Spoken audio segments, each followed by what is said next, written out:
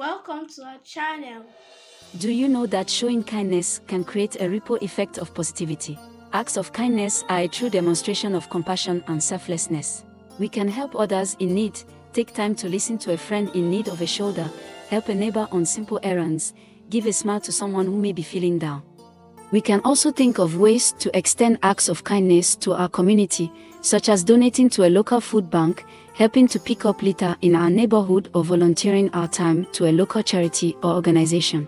These acts of kindness will help to make a difference in our community and will also bring a sense of satisfaction and joy to those who participate. We can also be kind to ourselves by resting, eating healthy, and reducing stress.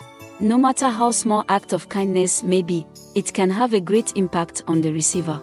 Taking time to show a little kindness can bring joy, hope, and connection to the lives of both the giver and the receiver.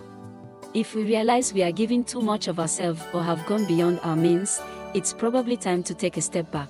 It's very easy to give away all of our energy, especially if we are finding things hard ourselves and want to focus on others. Leave enough for you. Kindness has to start with yourself.